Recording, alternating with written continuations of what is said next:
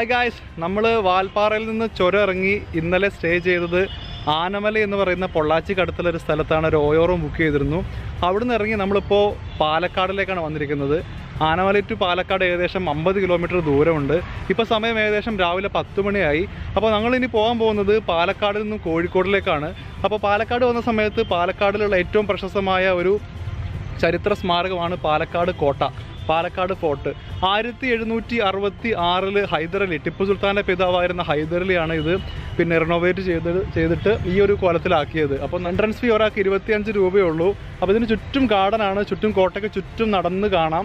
പിന്നെ കോട്ടയ്ക്ക് ചുറ്റും തന്നെ ഒരു ബണ്ട് കെട്ടിയിട്ട് വെള്ളത്തിൻ്റെ ഒരു പ്രൊട്ടക്ഷൻ ഉണ്ടാക്കിയിട്ടുണ്ട്. ആൾക്കാർ യുദ്ധത്തിൻ്റെ സമയത്തൊക്കെ ക്രോസ് ചെയ്ത് പെട്ടെന്ന് കയറാതിരിക്കാൻ വേണ്ടിയിട്ട് വെള്ളത്തിൻ്റെ ഒരു കനാൽ ഉണ്ടാക്കിയിട്ടുണ്ട്. അപ്പോൾ നമുക്ക് കോട്ടയുടെ ഉള്ളിലേക്ക് കയറിയിട്ട് ബാക്കി കാഴ്ചകൾ കാണാം. ഇതിപ്പോൾ കോട്ടയുടെ പുറംഭാഗമാണ്, ഫുള്ള് ഗാർഡനാണ്, ചുറ്റും നടവഴിയുണ്ട്. അപ്പോൾ എല്ലായിടത്തൂടെ നടന്ന് കോട്ടയുടെ ചുറ്റും നടന്ന് കാണാവുന്നതാണ്. അപ്പോൾ എന്തായാലും കോട്ടയുടെ അകത്ത് കയറിയിട്ട് ബാക്കി കാഴ്ചകൾ കാണാം.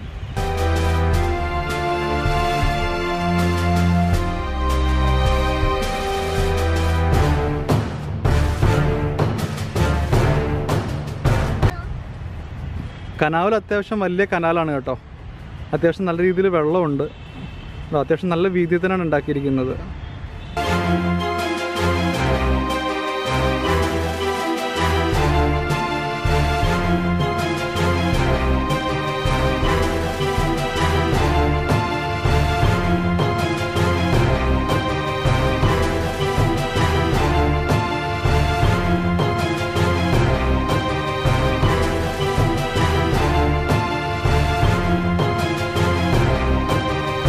കോട്ടയ്ക്കകത്ത് വന്നു കഴിഞ്ഞാൽ ഇവിടെ ചെറിയൊരു ക്ഷേത്രമുണ്ട്. ഒരുപാട് പേരൊക്കെ അവിടെ ക്ഷേത്രത്തിനകത്ത് വന്നിട്ടാണ് പോകുന്നത്. പിന്നെ ഈ കല്ലുകൾ കണ്ടില്ല, നമ്മൾ ബാംഗ്ലൂർ ഫോർട്ടിൽ പോയ സമയത്ത് കണ്ട പോലത്തെ വലിയ കല്ലുകൾ കൊണ്ടാണ് ഈ കോട്ട മൊത്തം ഉണ്ടാക്കിയിരിക്കുന്നത്. കാരണം അത്രത്തോളം ബ്രിട്ടീഷ് സേനയെ പ്രതിരോധിക്കാൻ വേണ്ടി അത്രത്തോളം ശക്തിയുള്ള രീതിയിലാണ് നമ്മുടെ ഈ കോട്ട പണിതിരിക്കുന്നത്. അത്രയും വലിയ വലിയ കരിങ്കല്ലാണ് നമുക്ക് എല്ലാ സ്ഥലത്തും കാണാൻ പറ്റുക.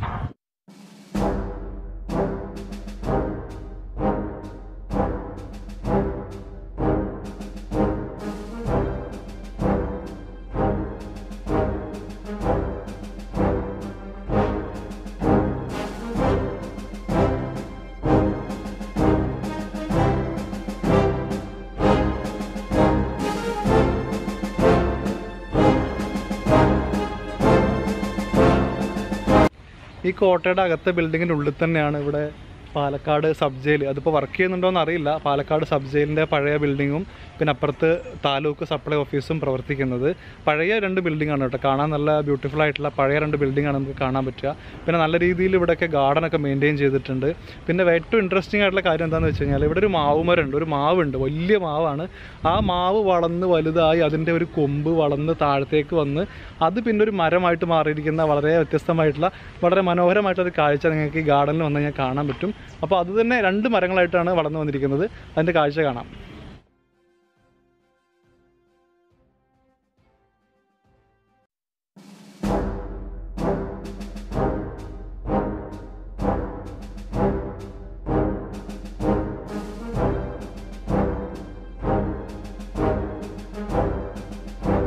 നമ്മൾ കുറച്ച് മാസങ്ങൾക്ക് മുന്നേ ദേവനഹള്ളി കോട്ട, ടിപ്പു സുൽത്താൻ്റെ ദേവനഹള്ളി കോട്ടയുടെ വീഡിയോ ചെയ്തിരുന്നു. അപ്പോൾ അന്ന് ദേവനഹള്ളി കോട്ടയുടെ മുകളിൽ കയറിയ സമയത്ത് എങ്ങനെയാണ് അതേ ഒരു പ്രതീതിയാണ് നമുക്ക് മുകളിൽ വന്നപ്പോഴും കാണാൻ സാധിക്കുക. കാരണം കോട്ടയുടെ ഉള്ളിലൂടെ ഒരുപാട് ദൂരം നമുക്ക് നടക്കാൻ പറ്റും. പിന്നെ നമ്മളവിടെ കണ്ട ഒരു സംഭവം നിങ്ങൾക്ക് ഓർമ്മ ഉണ്ടായിരിക്കും, ഇതേപോലത്തെ ഹോളുകൾ, എല്ലാ ഭിത്തികളും ഇതേപോലത്തെ ഓരോ ഹോളുകൾ ഉണ്ടാക്കിയിരുന്നു. അപ്പോൾ അന്ന് നമുക്ക് എന്താ സംഭവം എന്ന് മനസ്സിലായിരുന്നില്ല. പക്ഷേ പിന്നെ അന്വേഷിച്ചപ്പോഴാണ് മനസ്സിലായത് അതേപോലത്തെ ഹോളുകൾ ഒരു ശത്രു ആക്രമിക്കാൻ വരുന്ന സമയത്ത് അവരെ തിരിച്ചാക്രമിക്കാനുള്ള ചെറിയ തോക്ക് വെച്ചിട്ടോ അല്ലെങ്കിൽ എന്തെങ്കിലും ആയുധം വെച്ചിട്ട് ആക്രമിക്കാനുള്ള ചെറിയ കുഞ്ഞു ഹോളുകൾ ഉണ്ടാക്കിയിരിക്കുകയാണ്. പീരങ്കി വെക്കാനുള്ള ഹോളുകൾ വേറെ സെപ്പറേറ്റ് ഉണ്ട് കേട്ടോ. അതല്ലാതെ കുഞ്ഞു ഹോളുകളെ പറ്റിയിട്ടാണ് പറയുന്നത്. പിന്നെ മറ്റൊരു പ്രത്യേകത ഈ കോട്ടയുടെ ഇതേപോലത്തെ വൃത്താകൃതിയിലുള്ള തിരിച്ചാക്രമിക്കാൻ പറ്റുന്ന രീതിയിലുള്ള സൈനികർക്ക് നിൽക്കാൻ പറ്റുന്ന രീതിയിലുള്ള 4ഓളം സ്പേസുകൾ, 4ഓളം വൃത്താകൃതിയിലുള്ള സ്തംഭങ്ങൾ നമുക്ക് ഈ കോട്ടയിൽ വന്നാൽ കാണാൻ പറ്റും. അപ്പോൾ അത് ഈ കോട്ടയ്ക്ക് കരുത്ത് പകരുന്നതിൽ ഒരുപാട് വലിയ പങ്ക് വഹിച്ചു എന്നാണ് ഇവിടുത്തെ റിപ്പോർട്ട്സൊക്കെ പറയുന്നത്. ഇതേപോലത്തെ 4 ടോട്ടൽ കോട്ടയുടെ പല ഭാഗങ്ങളിലായിട്ട് ഇതേപോലത്തെ 4 കാണാൻ പറ്റും ഇവിടെ വന്നു കഴിഞ്ഞാൽ.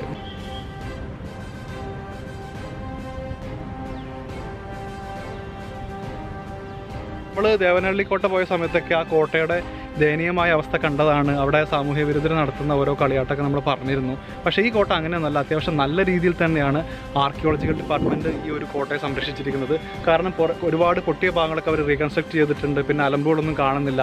അങ്ങനെ നല്ല രീതിയിൽ നമ്മൾ എങ്ങനെ ഒരു ചരിത്ര സ്മാരകത്തെ നമ്മൾ എങ്ങനെ കാണാൻ ആഗ്രഹിക്കുന്നു, മാക്സിമം നമുക്ക് പറ്റുന്നതിൻ്റെ ലിമിറ്റിൻ്റെ മാക്സിമം രീതിയിൽ എനിക്ക് തോന്നുന്നു അത് ആർക്കിയോളജിക്കൽ ഡിപ്പാർട്ട്മെൻറ്റ് അതിൽ ശ്രദ്ധിച്ചിട്ടുണ്ടെന്നാണ് തോന്നുന്നത്.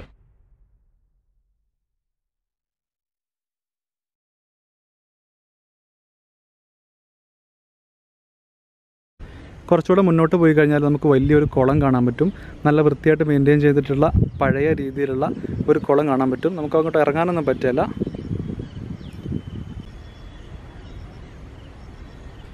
കോട്ടയുടെ ഉള്ളിൽ കയറി കഴിഞ്ഞാൽ ഇതേപോലെ ഒരുപാട് നടക്കാനുണ്ട് കേട്ടോ.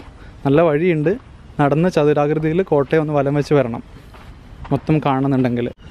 നമ്മൾ നേരത്തെ പറഞ്ഞ പോലെ ഇതേപോലത്തെ പിന്നെ സൈനികർക്കുള്ള പിന്നെ വൃത്താകൃതിയിലുള്ള താവളങ്ങൾ 4 അല്ല കേട്ടോ, ഒരുപാട് നമ്പറുണ്ട്. ഇത് വന്ന സമയത്ത് ഒന്നേ കണ്ടുള്ളൂ. ഏകദേശം 12 ഉണ്ടെന്നാണ് തോന്നുന്നത്.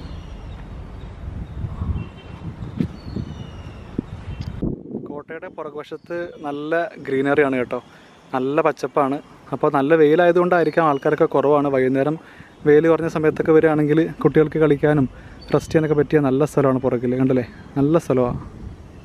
ഇതിൻ്റെ ഉൾഭാഗത്താണെങ്കിൽ നല്ല ഭംഗിയുള്ള ഒരുപാട് മാവുകളും പിന്നെ പൊട്ടിപ്പൊളിഞ്ഞ പഴയ ഒരുപാട് ബിൽഡിംഗ് ഒക്കെ ഉണ്ട്. അപ്പോൾ ഫോട്ടോ എടുക്കുകയാണെങ്കിൽ വരികയാണെങ്കിൽ നല്ല കിടുക്കൻ ഫോട്ടോ കിട്ടും ഇതിനുള്ളിൽ വന്നു കഴിഞ്ഞാൽ. ഞാൻ നേരത്തെ പറഞ്ഞത് ചെറുതായിട്ട് തിരിച്ചെടുക്കുകയാണ്. അലമ്പുകളില്ല എന്നല്ല, പല ഭാഗങ്ങളിലായിട്ടും ചെറിയ കുഞ്ഞു കമിതാക്കളൊക്കെ കാണാനുണ്ട്. പിന്നെ നമ്മൾ ശ്രദ്ധിക്കാൻ പോയില്ല, അവരായി അവരുടെ പാടായി. അപ്പോൾ അങ്ങനെ കുറച്ച് കാര്യങ്ങളൊക്കെ ഇവിടെ ഉണ്ട് കേട്ടോ. അത് പിന്നെ ഉണ്ടാവും, പറയാൻ പറ്റില്ല, നമുക്കൊന്നും ചെയ്യാൻ പറ്റില്ല. ചെയ്യട്ടെ. പിന്നെ നമ്മൾ നേരത്തെ പറഞ്ഞ പോലെ 1766 ടിപ്പു സുൽത്താൻ്റെ പിതാവായിരുന്ന ഹൈദരലി ഈ കോട്ട പിടിച്ചടക്കിയിട്ട് നമ്മൾ ഈ കാണുന്ന രൂപത്തിലാക്കി മാറ്റിയത്. പിന്നെ അദ്ദേഹത്തിൻ്റെ കയ്യിൽ നിന്നും ബ്രിട്ടീഷ് സൈന്യം ഒരു തവണ ഈ കോട്ട പിടിച്ചടക്കുകയും പിന്നെ യുദ്ധം ചെയ്ത് തിരിച്ചു പിടിക്കുകയും ചെയ്തു. അതിനുശേഷം 1786 യുദ്ധത്തിന് ശേഷം പിന്നെ അത് ബ്രിട്ടീഷ് സൈന്യം പിന്നീട് ഏറ്റെടുക്കുകയും അത് കഴിഞ്ഞ് കുറച്ചു കാലം സാമൂതിരിയുടെ ഭരണത്തിൻ്റെ കീഴിലായിരുന്നു. അതിനുശേഷം പിന്നീടും ബ്രിട്ടീഷ് സൈന്യം ഏറ്റെടുക്കുകയും അത് കഴിഞ്ഞ് സ്വാതന്ത്ര്യം വരെ അവരുടെ കീഴിലായിരുന്നു.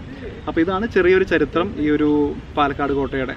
അപ്പോൾ ആദ്യമായിട്ട് ഇത് റീകൺസ്ട്രക്ട് ചെയ്തിട്ട് ഈ ഒരു കോലത്തിലാക്കിയത് നമ്മുടെ ടിപ്പു സുൽത്താൻ്റെ പിതാവായിരുന്ന ഹൈദരലി ആയിരുന്നു 1766. അപ്പോൾ ഇത്രയാണ് നമ്മുടെ പാലക്കാട് കോട്ടയുടെ കുഞ്ഞു കാഴ്ചകൾ. അപ്പോൾ നമ്മൾ യാത്ര വീണ്ടും തുടരുകയാണ്. പാലക്കാടിൽ നിന്ന് കോഴിക്കോട്ടിലേക്ക് ഏകദേശം 140ഓളം കിലോമീറ്റർ ദൂരമുണ്ട്. ഇപ്പോൾ സമയം ഏകദേശം 10 മണി കഴിഞ്ഞു. നമ്മൾ പതിയാണ്, നമ്മളെപ്പോഴും ഫാമിലി കൂടെ ഉള്ളതുകൊണ്ട് അത്ര സ്പീഡിലൊന്നും പോകുന്നില്ല. പതിയെ സ്ഥലങ്ങളൊക്കെ കണ്ട് റിലാക്സ് ചെയ്തിട്ടാണ് പോകുന്നത്. അപ്പോൾ നമുക്ക് യാത്ര തുടരാം.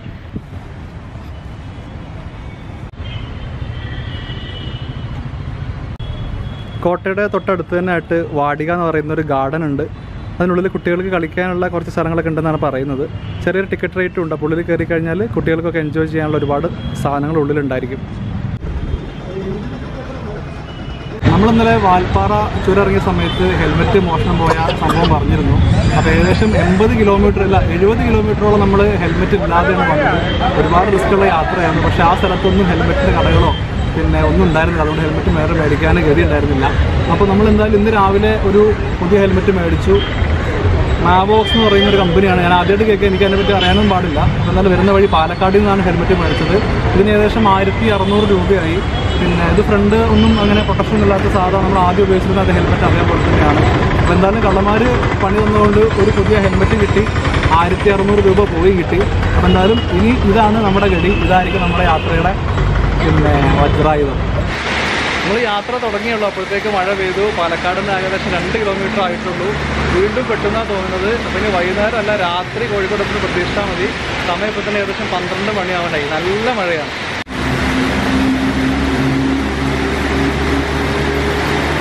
നമ്മളിപ്പോൾ മണ്ണാർക്കാട് എന്ന് പറയുന്ന വലിയൊരു ടൗണ് കഴിഞ്ഞ് കുറച്ച് ദൂരം മുന്നോട്ട് വന്നിരിക്കുകയാണ്. മണ്ണാർക്കാട് എന്ന് പറഞ്ഞാൽ ഏകദേശം ഒരു 3-4 കിലോമീറ്റർ ദൂരം നീണ്ടു കിടക്കുന്ന വലിയൊരു ടൗണാണ്. നല്ല ടൗണാണ്, ഒരുപാട് ഡെവലപ്ഡ് ആയ ടൗണാണ്. പക്ഷേ അവിടുത്തെ റോഡിൻ്റെ അവസ്ഥ വളരെ ശോചനീയമാണ്. കുണ്ടും കുഴിയും പൊടിയും തിരക്കും അല്ലാതെ റോഡിൽ വേറെ ഒന്നുമില്ല. അത്രത്തോളം തിരക്കും കുണ്ടും കുഴിയും നിറഞ്ഞ റോഡ് നമ്മൾ ഇത്രയും ദൂരം വന്നതിനിടയ്ക്ക് എവിടെ ഞാൻ കണ്ടിട്ടില്ല. ആ ഒരു 3-4 കിലോമീറ്റർ ക്രോസ് ചെയ്തതിന് ഏകദേശം 15-20 മിനിറ്റ് എടുത്തു. അപ്പോൾ നല്ലൊരു റൈഡ് ആഗ്രഹിക്കുന്ന ആൾക്കാർ, നന്നായിട്ട് ഡ്രൈവ് ചെയ്യുന്ന ആൾക്കാർ ഈ വഴി മണ്ണാർക്കാട് വഴി വരാതിരിക്കുക. കാരണം ഡ്രൈവിംഗ് തന്നെ മടുത്തു പോവും, അത്രയും മോശം റോഡാണ് കേട്ടോ.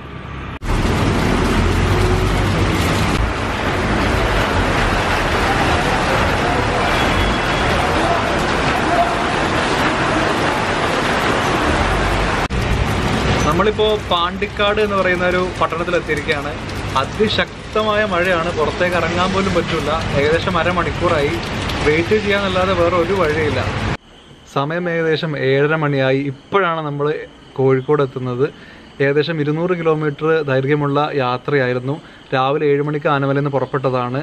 പിന്നെ നമുക്ക് ആകെ ശരിക്കും പാലക്കാട് ഫോട്ടോ മാത്രമേ മര്യാദക്ക് ഷൂട്ട് ചെയ്യാൻ പറ്റിയിട്ടുള്ളൂ. ബാക്കി നല്ലൊരു ഒരു ഫുട്ടേജ് പോലും കിട്ടിയില്ല. കാരണം ശക്തമായ മഴയായിരുന്നു. ഇത്രയും ദൂരം ഓരോ സ്ഥലത്തും കയറി ഇറങ്ങി വെയിറ്റ് ചെയ്തിട്ടാണ് ഇവിടെ എത്തിയത്. ഇപ്പോൾ സമയം ഏകദേശം 7:30 മണിയായി. 12 മണിക്കൂറായിട്ട് യാത്രയാണ്. ഒരുപാട് ക്ഷീണിച്ചു. അപ്പോൾ നമ്മൾ മൊത്തം വാൽപ്പാറ ട്രിപ്പ് നമ്മൾ ഇത്രയും 5 ദിവസം കൊണ്ട് 707 കിലോമീറ്റർ, ട്രിപ്പ് മീറ്ററിൽ 707 കിലോമീറ്റർ നമ്മൾ ഓടി തീർത്തു. അപ്പോൾ ഒരുപാട് കാഴ്ചകൾ നമ്മൾ കണ്ടു. അതിലധികം കാഴ്ചകൾ നമുക്ക് മിസ്സായി. അപ്പോൾ വീഡിയോസ്, ഈ വാൽപ്പാറയുടെ വീഡിയോസ് എല്ലാവർക്കും ഇഷ്ടമായെന്ന് കരുതുന്നു. പിന്നെ ഒരുപാട് കാര്യങ്ങൾ നമുക്ക് പറയാനുണ്ടായിരുന്നു. അതൊക്കെ പറ്റുന്ന രീതിയിൽ നമുക്ക് എടുത്തിട്ടുണ്ട്. മാക്സിമം നമുക്ക് പറ്റുന്ന രീതിയിലൊക്കെ ഫാമിലിയുടെ കൂടെയായിരുന്നു പോയത്. അപ്പോൾ അതുകൊണ്ട് ഒരുപാട് ലിമിറ്റേഷൻസ് ഉണ്ടായിരുന്നു. എന്നാൽ നമുക്ക് പറ്റുന്ന രീതിയിലൊക്കെ നമുക്ക് അതിൻ്റെ കാഴ്ചകൾ നിങ്ങൾക്ക് എത്തിക്കാൻ ശ്രമിച്ചിട്ടുണ്ട്. അപ്പോൾ ഒരുപാട് അപാകതകൾ പറ്റിയിട്ടുണ്ടായിരിക്കാം. അതെല്ലാം ദയവ് ചെയ്ത് അഡ്ജസ്റ്റ് ചെയ്യുക. അപ്പോൾ നമ്മൾ അടുത്തൊരു വീഡിയോയിൽ കാണുന്നവരേക്കും എല്ലാവർക്കും ബൈ.